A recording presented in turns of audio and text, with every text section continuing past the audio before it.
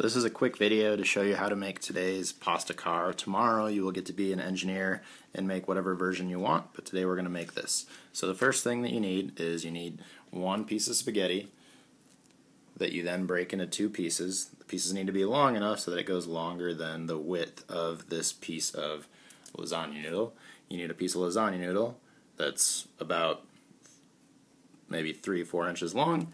You need 4 of these little wheels, so that these are what are going to spin, and then you also need 4 of these smaller little wheel guys, which are going to act as your bearings for your spaghetti axles.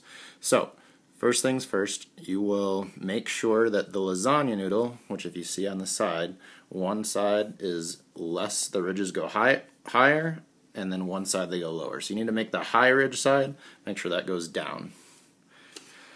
Now you're going to take one of your wheels and you are going to put a glob of hot glue, and yes, it is hot, so be careful.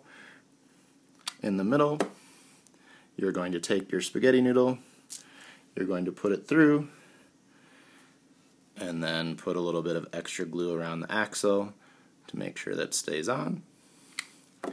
Then you're going to slide 2 of these little, what I'm calling bearings, on there onto your axle of your spaghetti noodle, and then you're going to place another spot of glue on your other wheel. Make sure you don't get it on the edges, otherwise it's going to slow down your wheel.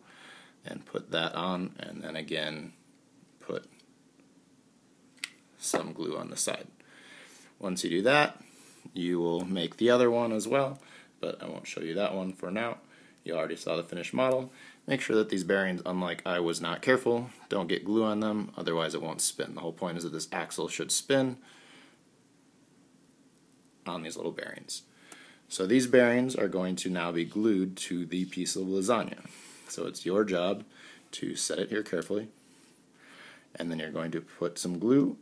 Make sure you don't get it on the spaghetti axle, but put some on either side of little bearings, and then let it cool down.